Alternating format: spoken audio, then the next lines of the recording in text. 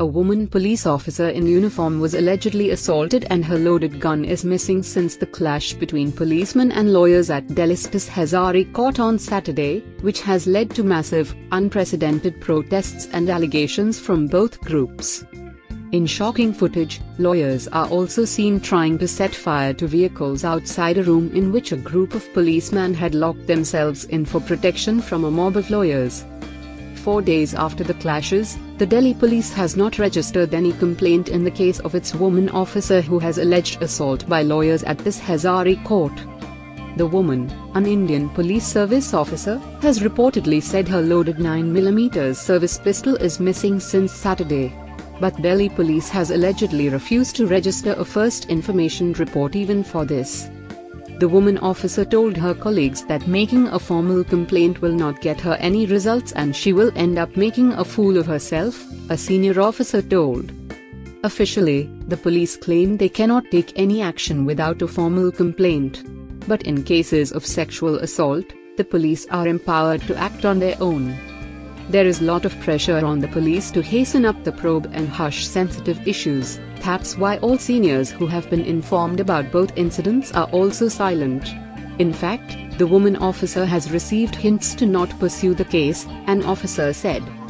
Saturday's violence started with a fight over a parking spot. A policeman had asked 3 lawyers to remove their car parked at a wrong spot. The fight escalated and around 30 people were injured. Security footage from various closed-circuit televisions that shows lawyers attacking policemen and trying to set fire to motorcycles. The policemen are seen sprinkling water to put out the fire. The lawyers wanted the police to hand over the constable who had stopped their colleagues from parking their car.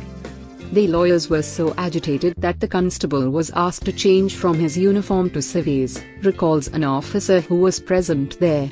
After he changed out of his uniform, he was made to sit among convicts in lockup for protection from a raging mob of lawyers. There were 150 prisoners in court lockup when the incident flared up. Visuals that are part of a fact-finding inquiry establish that lawyers tried to set vehicles on fire just outside the lockup, perhaps to force the policemen to come out. Our men from inside sprinkled water to avoid it, explains a police officer. The officer alleged that because of the fumes, 5 prisoners fainted and the police moved them to safety, making a human chain. The police have registered 5 cases based on complaints from lawyers but 1 case for all 21 policemen injured in the clashes. A case was also registered in an incident on Monday at another court in Saket, where a lawyer was seen in mobile phone footage punching and slapping a policeman on a motorbike. The case was filed only after hundreds of policemen protested a day later outside the police headquarters, demanding action and raging at their seniors for failing to protect them. It's very sad Delhi police is leveling all sorts of baseless allegations against lawyers. They are just blaming lawyers for all violence. If this lady officer was assaulted, they should show us footage, otherwise it's just propaganda, Manan Kumar Misra, chairman of Bar Council of India told.